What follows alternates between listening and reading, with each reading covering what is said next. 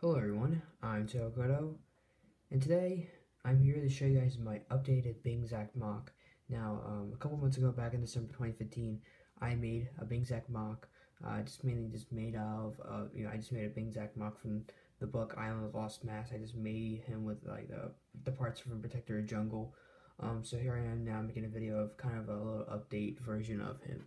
Now, if you guys have not seen the fake polybag with the jungle villager, this is mainly what Bingzak is upgraded to. This to look exactly like that now.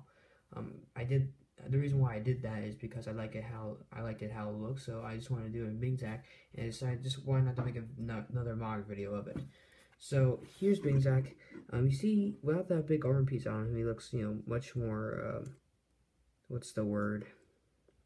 Much more skinnier, I guess, and not less armor on him, more like a little villager instead of just all packed out with that big armor piece on the front. There was like one armor piece on the back and one armor piece on the front.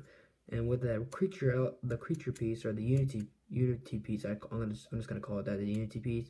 It looks much better on him. Plus, it gives him some detail with the pistons and the little small details are on that piece. You see, you have the red axle. I didn't have like a short like a 3 long axle on me at the moment, but I think I was just in a rush trying to make this kind of. But yeah, it's not much to show for Bingzak. I just want to make a quick video. You see, I actually changed his eye color. It's just light blue. It used to be like a trans yellow. Actually, the blue looks pretty nice on Bingzak. I like how it looks, but it's kind of hard to see with the green mask with the trans blue. Kind of vibes in it to make it's kind of hard to see through the eyes, but you can see there's tints of blue. But yeah, I just want to make this quick video showing you guys my updated Bingzak mock. Nothing much to show. I just want to make a quick video showing you guys.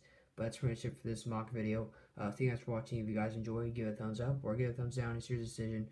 If you guys have any questions for me, I'll get back to you as soon as possible. And once again, thank you guys for watching. Till then, I'll see you guys next time.